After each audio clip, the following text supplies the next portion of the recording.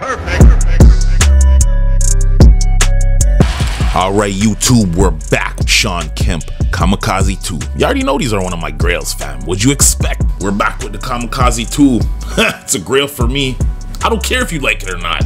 Just saying. A Reebok Vector here in the Seattle Sonics wicked green color, and this to me is a real green. This is something that you would have found in the 90s, man. A primarily leather and nubuck upper, aeration holes right here around the upper ankle area. Nobody likes a soggy sock. Are these really functional? I don't know. We're gonna find out though, that's for sure. I don't know why they keep putting these aeration holes on the shoes and they don't actually do anything.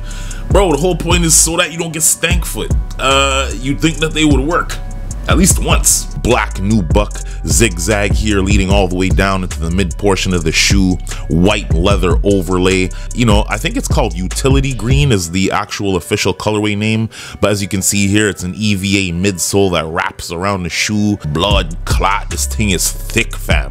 And also you have this ultra thick rubber outsole here with the green that runs right through the center of the outsole. You know, I gotta say, I'm pretty pleased with the fact that they put two of my favorite materials on in old school instead of going the whole textile route, you know, and everybody trying to be Kobe these days. So this, I feel like I got my money's worth for the shoe at least. White patch here where the big toe sits, and you have a red Reebok Vector. They got some of that foo-foo hexalite up in there. I don't know if this actually works, man. It's you know, it's up for debate if this actually makes a difference or not. Me personally, I don't think it does anything. White mid-panel action, and you have more of that hexalite, and it says no marking here because it's supposed to be non-marking rubber.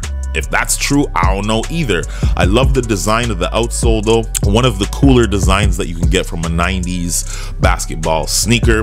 Hey, you already know your man had to wear the throwback Supersonics Sean Kemp jersey. That's got, you gotta wear the retro with the retro, dog. I'm not much of a jersey man, but my boy hooked me up.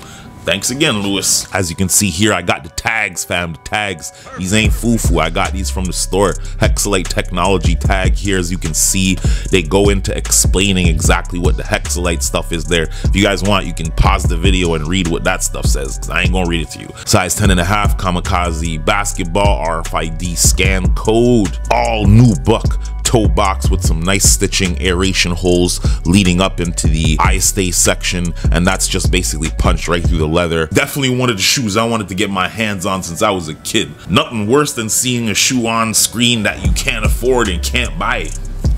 Yeah, them days changed. When you lead up here, you got a nice Reebok Vector in that green, a huge hefty pull tab here, and this tongue is thick and substantial.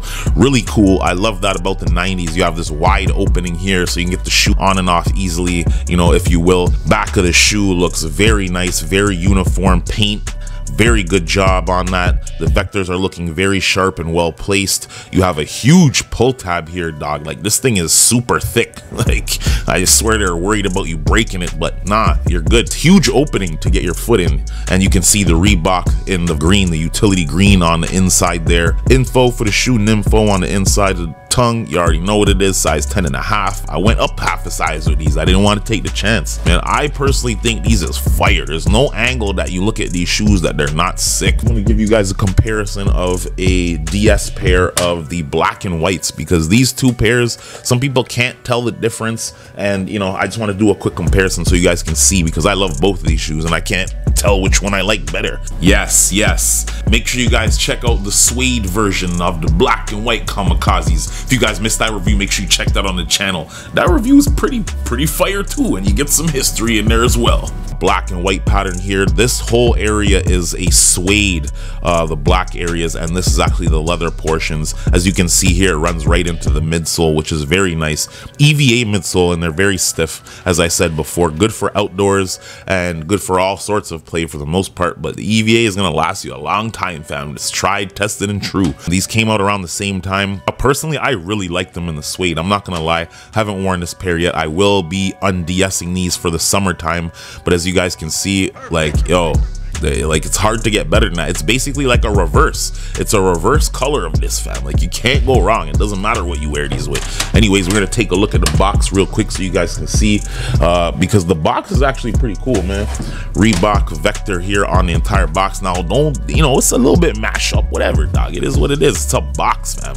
Size 10.5 men's Kamikaze 2, made in Vietnam. Black, white, and utility green. See, I knew that was the colorway, utility green. Kind of made it in that same zigzag pattern that, you know, the Kamikaze is made of, and it even has a slight texture there, but you know, it's a little bit raised off. You know, it's all right. It's all right. Do you guys like the suede better, or do you guys like the nubuck and leather version better? Because I can't decide. They're both fire, dog.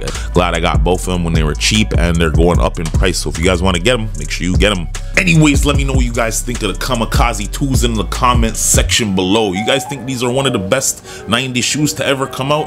I think so. Let me know in the comments below. Make sure you hit the like and subscribe button. We're about to get to the on foot. What else are we about to do? Let's go.